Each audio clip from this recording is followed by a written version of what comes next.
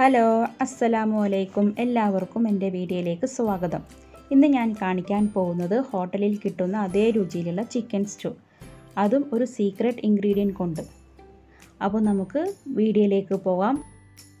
അതിന് വേണ്ട ഇൻഗ്രീഡിയൻറ്റ്സ് എന്തൊക്കെയാണെന്ന് നോക്കാം. 300 ഗ്രാം ചിക്കൻ, ഒരു വലിയ സവാള അരിഞ്ഞത്, 1/2 കപ്പ് ക്യാരറ്റ്, ആവശ്യത്തിന് ഉപ്പ്, കസകസ, മഞ്ഞൾപ്പൊടി, പെരിഞ്ജീരകപ്പൊടി, മല്ലിപ്പൊടി, ഒരു ചെറിയ ഉരുളക്കിഴങ്ങ് അരിഞ്ഞ് വെള്ളത്തിലിട്ട് വെച്ചത്, 1/2 മുറി തേങ്ങ,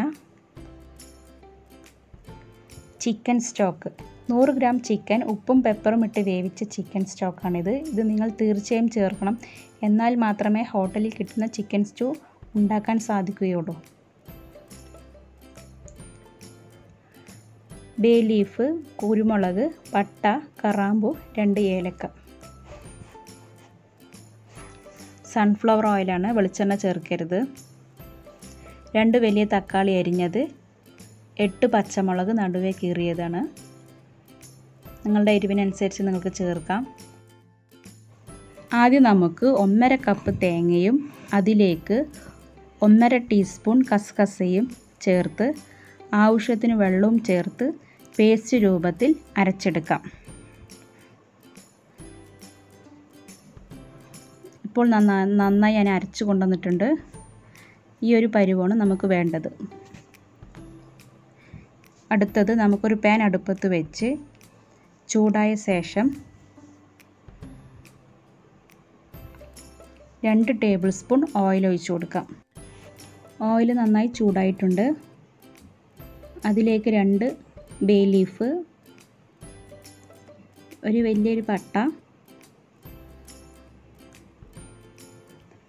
4 കറാമ്പ്, 2 ഏലക്ക, 1 സ്പൂൺ കുരുമുളക്. ഇതൊന്ന് നന്നായി മൂത്ത് വരുമ്പോൾ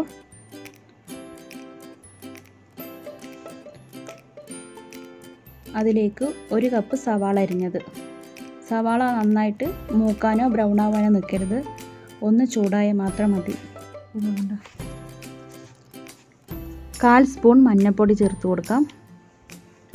ചേർത്ത് നന്നായി മിക്സ് ചെയ്ത ശേഷം അതിലേക്ക് നമുക്ക് 300 ഗ്രാം ചിക്കൻ ഇട്ട് കൊടുക്കാം.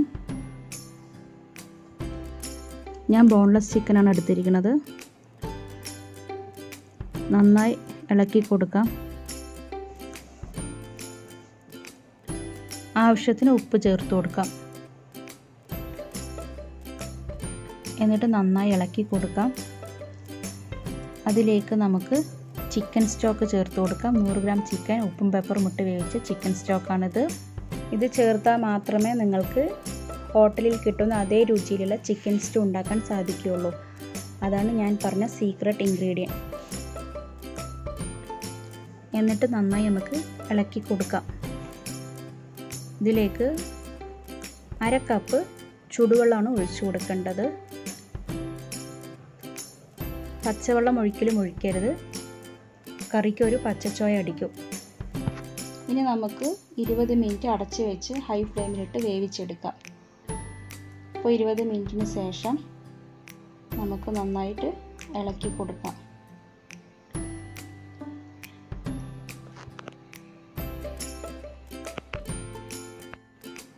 ഇനി ഇതിലേക്ക് 8 പച്ചമുളക് നടുവേ കീറിയത്. ഞാനിതിൽ മുളക് പൊടിയൊന്നും ചേർക്കുന്നില്ല, പച്ചമുളക് മാത്രം ചേർക്കുന്നുള്ളൂ. 2 തക്കാളി അരിഞ്ഞത്, 1/2 കപ്പ് ക്യാരറ്റ്,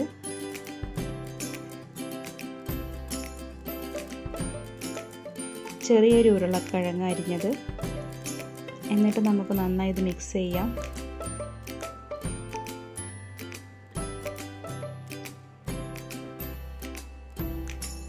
മിക്സ് ചെയ്ത ശേഷം 1/2 ടേബിൾ സ്പൂൺ മല്ലിപ്പൊടി, എന്നിട്ട്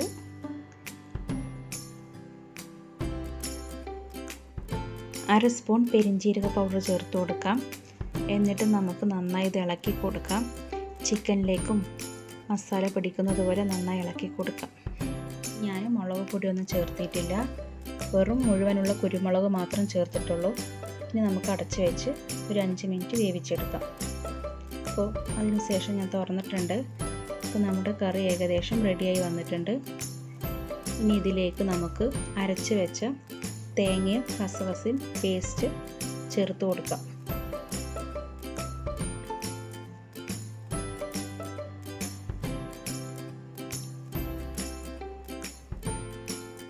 ഈ പേസ്റ്റ് നമുക്ക് ചിക്കനിലേക്കും നമ്മളിട്ട വെജിറ്റബിൾസിലേക്ക് പിടിക്കുന്നത് പോലെ നന്നായി മിക്സ് ചെയ്യാം. ഒരു 5 മിനിറ്റ് ഇളക്കിക്കൊണ്ടിരിക്കാം. നിങ്ങൾക്ക് എരിവ് ചേർക്കണം എന്നുണ്ടെങ്കിൽ ഇനി പച്ചമുളക് ചേർക്കാം. ഞാൻ ഇത്രേ പച്ചമുളക് ചേർക്കുന്നുള്ളൂ. ഉപ്പ് ഞാൻ നോക്കിയിട്ടുണ്ടായിരുന്നു, കറക്റ്റാണ്. തീർച്ചയായിട്ടും നിങ്ങളിത് ഉണ്ടാക്കി നോക്കണം. ചിക്കൻ സ്റ്റോക്ക് വെച്ച് തന്നെ ചെയ്യണേ. എന്നാൽ മാത്രമേ ഹോട്ടലിൽ കിട്ടുന്ന അതേ രുചിയിലുള്ള ചിക്കൻ സ്റ്റൂ ഉണ്ടാക്കാൻ പറ്റൂ. ഇത് അപ്പത്തിന്, ഇടിയപ്പത്തിനൊക്കെ നല്ല മാച്ചാവുന്നൊരു റെസിപ്പിയാണ്.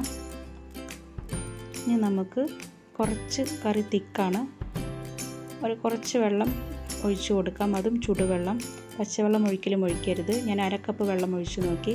ഒരു 1/4 കപ്പും കൂടി ഞാൻ ഒഴിക്കുന്നു. അപ്പോൾ നമ്മുടെ കറി കറക്റ്റായിട്ടുണ്ട്. ഇനി നമുക്ക് നന്നായി ഇളക്കി കൊടുത്ത ശേഷം ഒരു 5 മിനിറ്റ് അടച്ച് വെച്ച് വേവിക്കാം. അപ്പോൾ നമ്മുടെ കറി റെഡി ആയിട്ടുണ്ട്.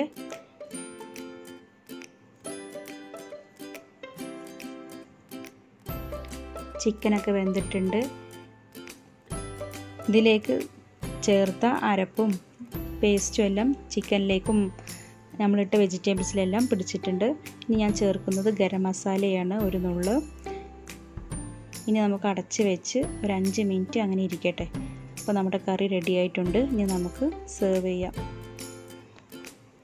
നിങ്ങൾക്ക് എല്ലാവർക്കും ഇഷ്ടമായാൽ ലൈക്ക് ചെയ്യുക, സബ്സ്ക്രൈബ് ചെയ്യുക, സപ്പോർട്ട് ചെയ്യുക. തീർച്ചയായിട്ടും ഇത് ഉണ്ടാക്കി നോക്കണം. അപ്പത്തിനും ഇടിയപ്പത്തിനൊക്കെ പറ്റിയൊരു ചിക്കൻ സ്റ്റൂ ആണ്.